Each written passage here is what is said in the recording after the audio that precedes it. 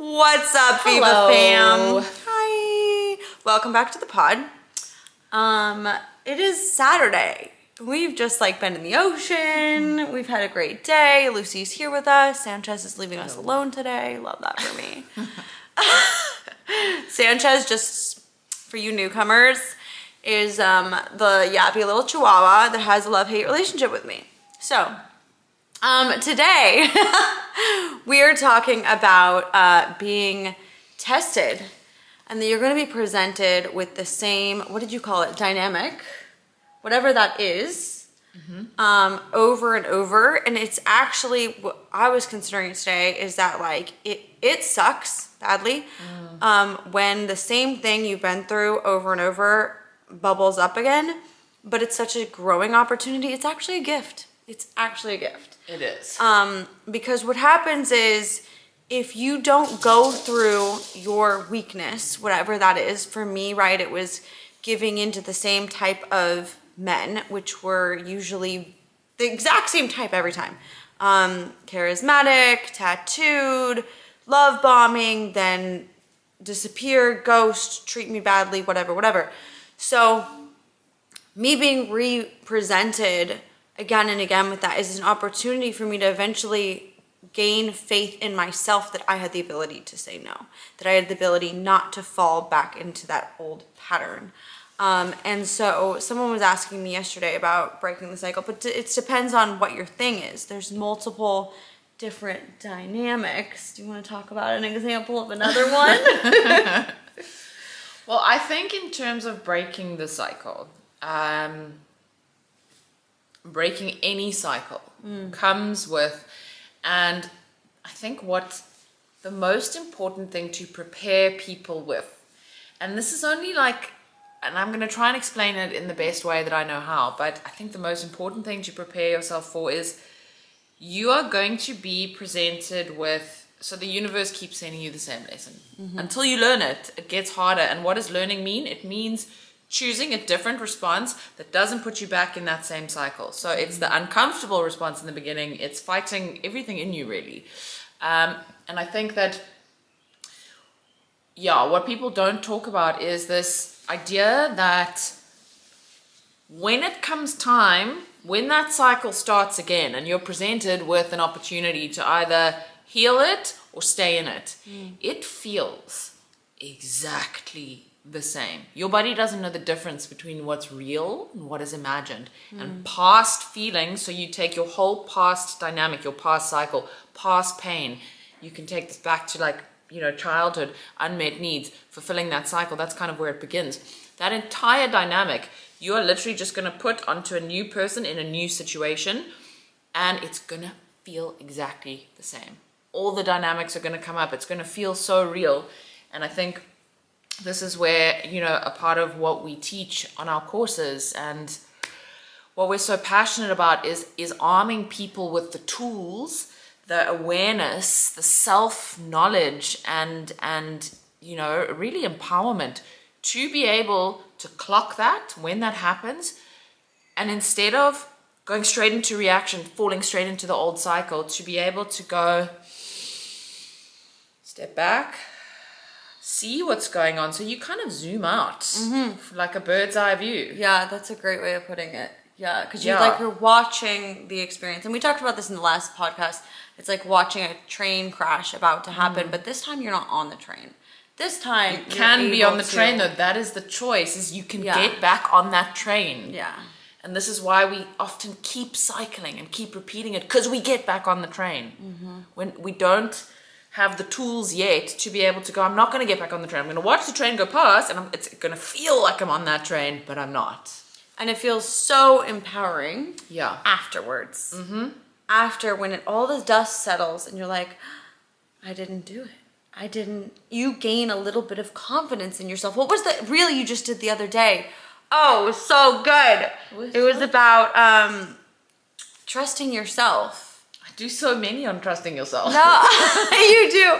But it was just about, yes, Lucy. Yeah, it was about respecting yourself, and you know what I'm talking about? Oh, you know what I'm talking about? It was a good one.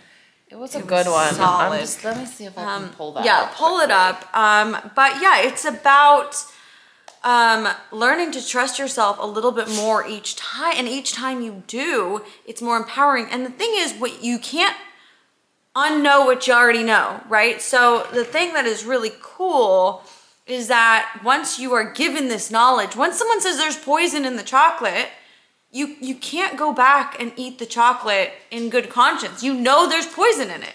Before maybe you didn't, and you know, that's life. But then once someone tells you, and that is the thing about knowledge, it still tastes the same, it still looks the same, you still want it just as much, but you know there's poison in it now. And you can't unknow that, you know what I'm saying? Like, and you cannot lie to yourself, you can't not lie to other people. Once you know, you know. And you are much less likely to fall back into old patterns when you are now aware. Awareness. You're aware that there's poison in the freaking chocolate. Don't drink the Kool-Aid. Don't drink the Kool-Aid. Maybe, yes. The self-confidence one. No, you were on the couch. You filmed it on the couch. Well, anyway, I'm just going to jump in here while she looks for it. And I think, you know, we have this term in recovery where they say you can't use successfully on a head full of recovery. And I think it's the same for your self-empowerment, self-improvement transformation, your wellness transformation. You know, when you are transforming yourself into an elevated, like your highest self, an elevated version, you stop living in the shadows. You stop living in the lies and in the in-betweens and the gray areas, because being authentic demands full light. Embracing the full shadow, the darkness, and living in the light. Combining the two. Everything has a shadow, okay? Everything casts a shadow. It's owning that. It's being who you are. There's no gray. There's no like living, you know, hiding behind things. And essentially, this is what we're asking of you. Step into your authenticity. This is what we're asking from ourselves.